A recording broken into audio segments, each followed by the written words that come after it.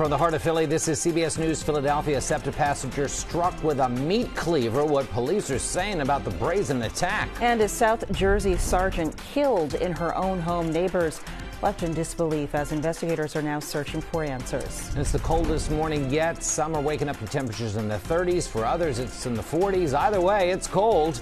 Good morning, everyone. Welcome to the news at 7, streaming on CBS News Philadelphia and on Philly 57. I'm Jim Donovan. And I'm Janelle Burrell. Thanks for joining us on this Thursday morning. We're going to start with the next weather forecast with meteorologist Kate Bilo in our next weather sphere. Chilly, chilly, chilly. Kate, good morning. Good morning to you guys. It is dropping even more. I just went and reloaded the temperatures, and it is now by far the coldest morning in Philadelphia. We had not been able to break that 45-degree mark. All of our cold mornings, it has gotten down to 45 in the city and no colder than that. But let's go ahead and put up our map here, and I'll show you where we are right now as the sun prepares to rise. We have dropped to 42 degrees in Philadelphia, which is 3 degrees colder than the coldest morning so far this season. So a very chilly start in the city. We're at 41 in Millville. Not as cold down the shore and across South Jersey this morning, thanks to just a few more clouds there. But the real cold is off to the north and west, where temperatures are hovering near the freezing mark. And I want to put up our watches and warnings here, because we do have, where you see that bright blue shading to the north, that's a freeze warning for the Lehigh Valley, the Poconos, and Berks County. And you can see why. Lehighton's at 31, Allentown 33, but it did dip down below freezing at the Allentown Bethlehem Airport this morning. Spots like Coatesville and Chester County and Pottstown, that's where we've got temperatures in the mid 30s, cold enough for some frost, but likely not enough for that season-ending freeze. So it is a very chilly start to your day. Here's another look at the areas included in that frost advisory. All of Bucks, Montgomery, Chester County, Mercer County as well. Freeze warning for Lehigh, Northampton, Berks, Carbon, and Monroe counties this morning. So again, these warnings are for plants and not really for people, but it's a good rule of thumb, a good indication of just what it's going to feel like when you step out the door, and that is cold. But don't put the short-sleeved shirts away just yet. As we finally start to kick this system out of here, it's bringing some clouds to the shore. It looks like rain right off the coast. That rain's not going to get here. We could use it, but it's going to move further out to sea, and high pressure will take its place, and we start to really warm up tomorrow. Today, though, is still a chilly fall day, so pretty much a carbon copy of yesterday.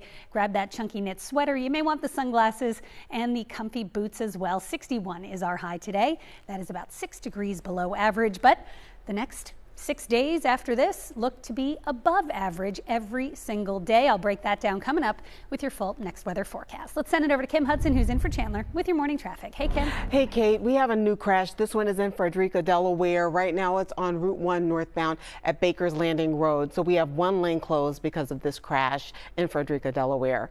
We're also dealing with this crash on Route 100 that's affecting both the north and southbound lanes at Ship Road. You need to be aware that this isn't near Lionville, and also be aware that you're going to be diverted by law enforcement around this scene. We are also looking at a lot more volume on the Schuylkill eastbound at Montgomery Drive. The same thing 495 southbound at Cottman Avenue. You need to know that you're going to have a lot more people out there driving with you. So if you need to be anywhere, go ahead and leave now, because we're starting to see drive times start to creep up. If you're taking 95 southbound, coming out of Bucks County and heading towards Center City, it's going to take you 24 minutes. Okay, so now our drive times are starting to go up. The same thing for the Schuylkill eastbound. If you guys are coming off of the Blue Route going down into the Vine, that's going to take you 25 minutes now. Janelle? All right. Thank you for that, Kim. Breaking news at a Philadelphia Spring Garden neighborhood this morning, where a man armed with a meat cleaver attacked a passenger on a SEPTA bus. This happened around 2:30 this morning. Witnesses say the attacker was rambling before he attacked that rider. The victim was taken to Jefferson University Hospital with head and hand injuries. The attacker, a 45-year-old man, was arrested. Detectives say the men did not know each other.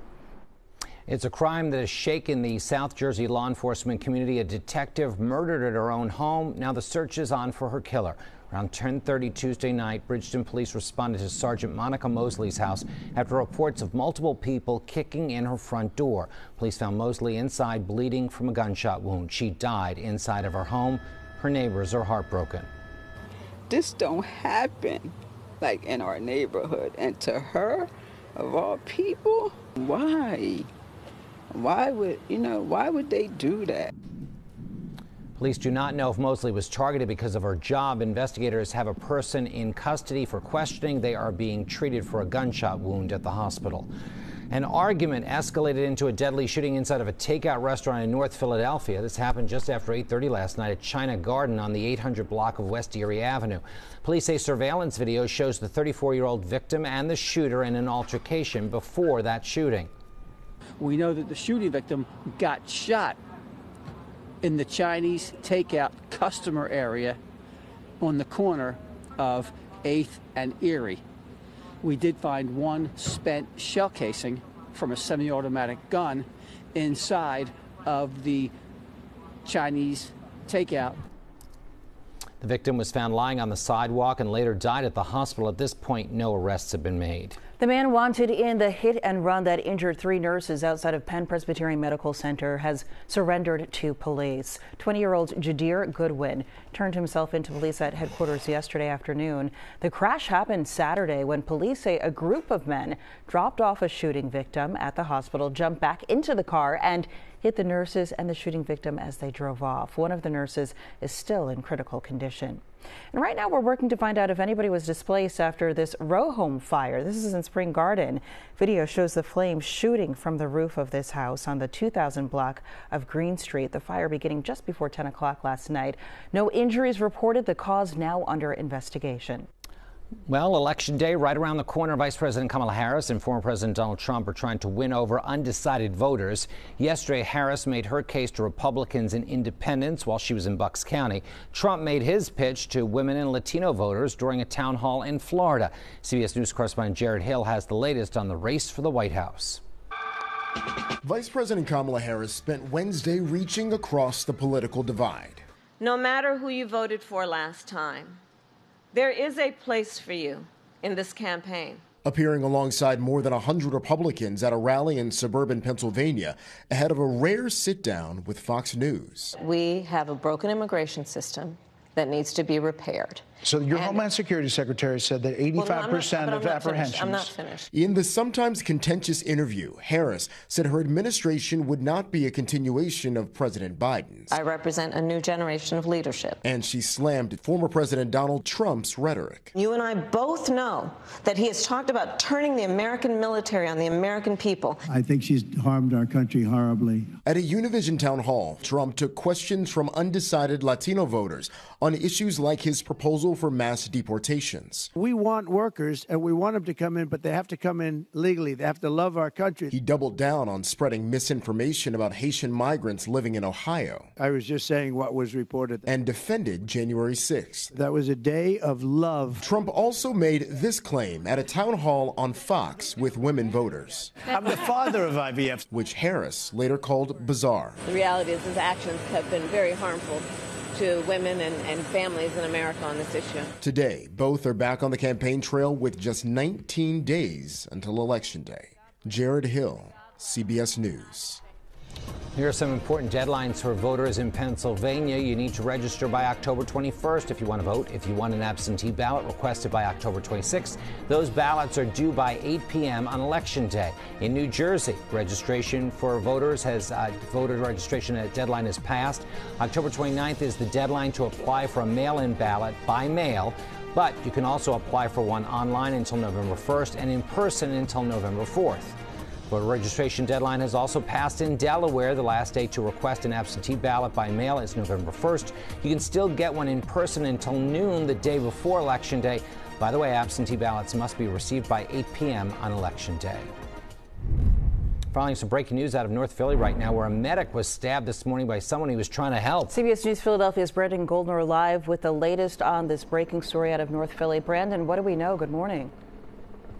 Good morning. Right now, what we know is that medics, according to police, medics were transporting someone to the hospital when that person became irate and then stabbed a medic.